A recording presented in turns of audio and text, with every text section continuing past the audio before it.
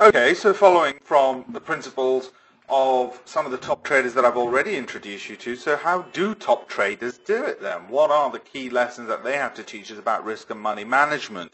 Before we return once again to some of the maths, let's talk about some of the psychology elements. Well, John Najarian, great US options trader out there.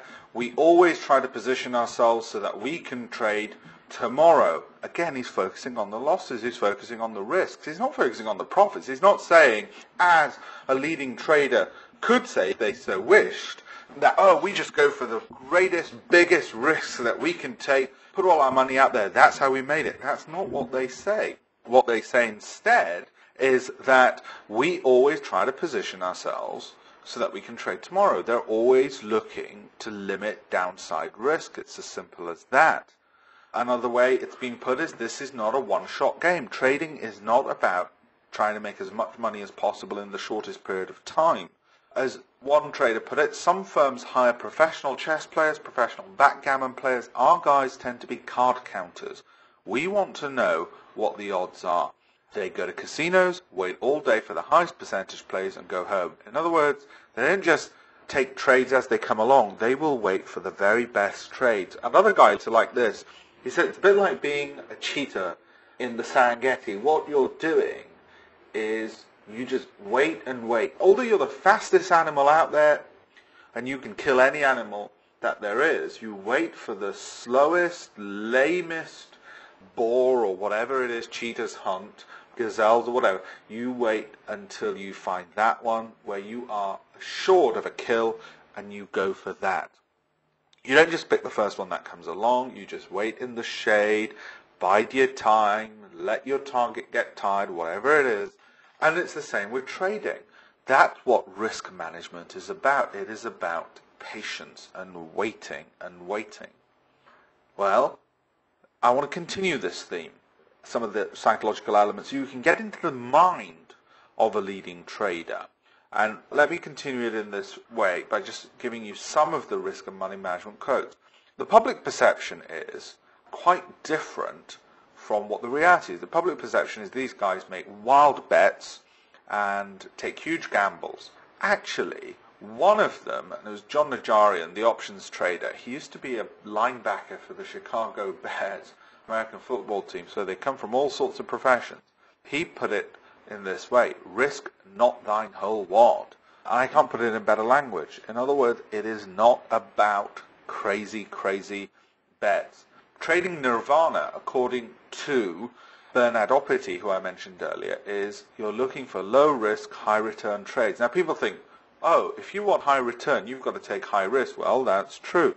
But now and again, you get low risk, high return trades. It's those you go for. You do not need to risk a lot to profit a lot. There are a lot of trades which are not particularly risky where you can make a lot. That's the point. Let me give you an example, and this is a classic one that I always love giving people. Which would you buy in the next chart, Reckitt or Kingfisher? That's Reckitt, and you can see what would happen if you did buy that. Okay, had some rallies, but at the end of the day, nothing much. Or Kingfisher. Now you might say, well, what's this got to do with it? You haven't told me about the management of the two companies, the news flow, any other piece of information about these two companies. How can I possibly make a decision based on the limited piece of information that you've actually given me? Well, the way and the reason you can make that decision is relatively straightforward. One of the things we're looking at is the price trend. All other things being equal, let's say everything else was equal between these two companies, what would you go for?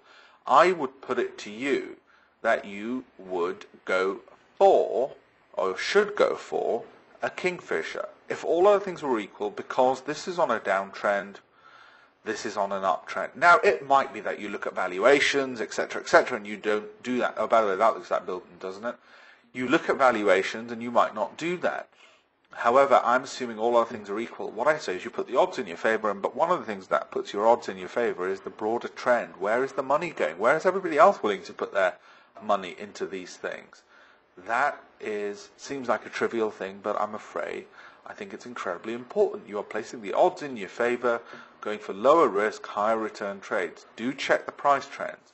And this whole idea about efficient market hypothesis, the idea that markets are truly random, well, okay, if they were truly random, how do you explain this? What, that's just randomness? That doesn't look random to me. It looks like a price trend.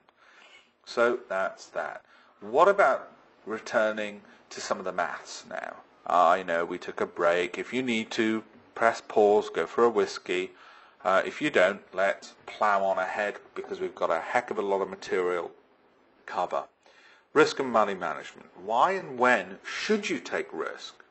Let's look at this particular stock. It's going upwards. How do you work out what and when you should do? Well, all other things being equal, that looks like a good trade. Fine. This is what Bill Lipschutz, who I mentioned already, former global head of foreign exchange at Salomon Brothers, put it. Out of 250 trades in a year, it comes down to 5. 3 of those will be wrong, and you will lose a fortune. And 2 will be right, and you will make a fortune. For the other 245 trades, you should be sitting on your hands. And that's the case. With most trades, you'll make a bit, lose a bit, make a bit, lose a bit. It's only a few and give you a lot of money when you're following trends. The point is patience. That is, again, all about risk management. You're waiting and waiting until everything feels right. Right. Let's get into some of the specific rules. I'm going to give you 3 rules for risk and money management. Rule number 1.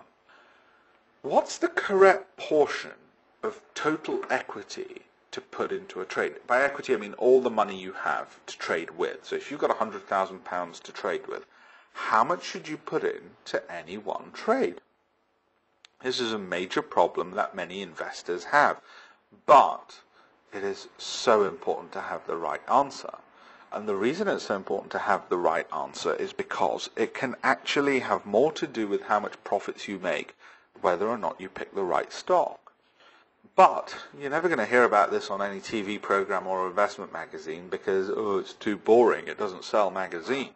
You know, the unfortunate thing is investment magazines more and more have become like the FHM of investing. You know, it's all superficial. You know, which stocks you should own now. It's not about the actual true skills of trading. So let me tell you some of what those rules are.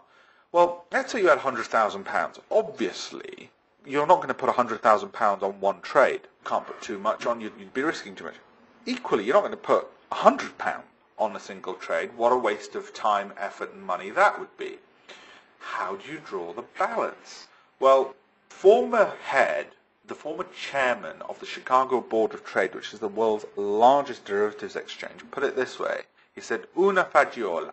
That means 1 bean. You put 1 bean into the bag at a time. You just collect beans and you put 1 bean in. In other words, you make small profits all the way home rather than go for a crazy home run. And the point of that is that we actually, when we draw the balance, we're going to put not 100,000 in, sure, not 100, somewhere in between. Mathematically, we're going to work it out what that specific figure is. A level which keeps us in our comfort zone so we're not feeling nauseous with too much money, so our trading psychology doesn't get messed up, so we don't start worrying too much. Well, how do we get to that figure?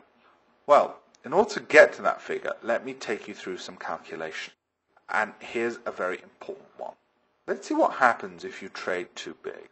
Let's say you've got £20,000 with which to trade. That's all the money you have in the world with which to trade. Fair enough? And let's say there's 2 traders.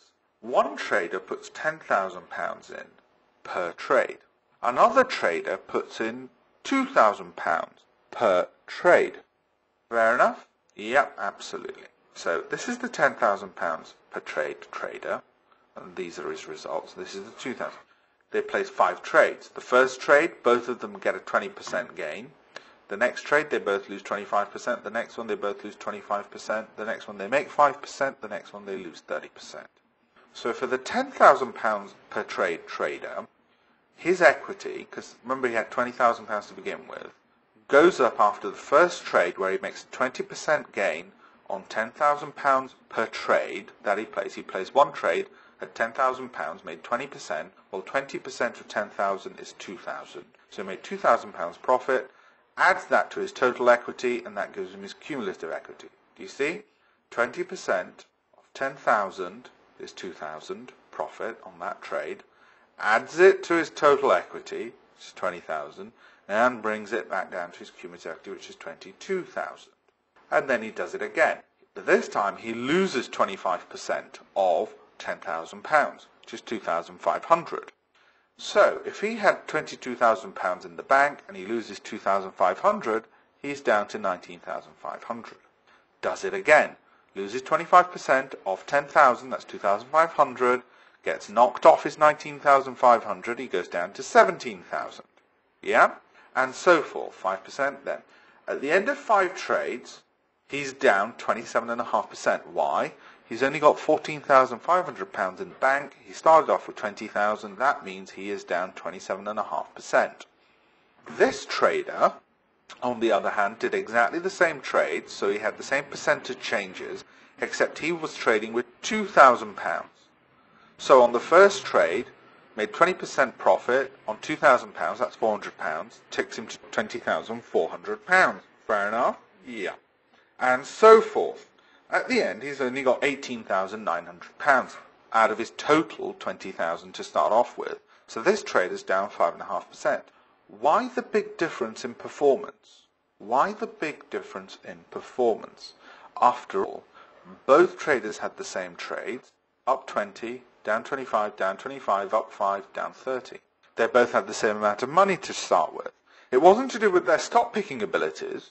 They both had the same stocks. It wasn't to do with how much money they've both got. It wasn't to do with the level of skill they have, because it wasn't to do with stock picking. It wasn't to do with which stockbroker they use, because I've ignored those trading costs for now. What was it to do with? I'll give you the answer. There's only one thing which is different between the two of them. It's how much money they put on each trade. Yet, look at the difference in performance.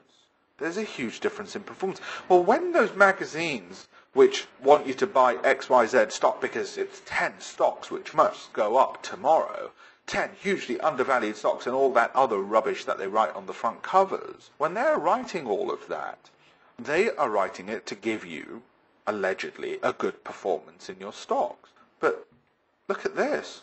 I didn't talk about any specific stocks, and yet the difference in performance between these two traders is humongous. This trader has significantly outperformed this one. And I purposely took losing trades. Look at this guy. After just 5 trades, and there's nothing unusual about these, you could easily make 20% on one, lose 25 on 2, make 5 on the other, and lose 30. In 5 trades, this guy's lost a quarter of his money. He ain't going to have sleepy, restful nights. He's probably going to cancel his summer holiday. And sooner or later, he's got to break the bad news to his spouse. Not happy. This guy, okay, he's had the same trades. They're not particularly good, but he's not down much. He's going to have nice, sleepy nights. No problem. He can go to sleep. Well, it's all to do with how much you trade. My point with this is we haven't come up with the mathematical formula yet, we will do in a second, of how much money you should put in a trade. What I'm showing you here is money management and the importance it has to risk management and to performance. The amount of money you put on a trade directly affects performance, risk, therefore. That is money management. We're going to go into details about exactly how much money you should put in a trade in the next chapter.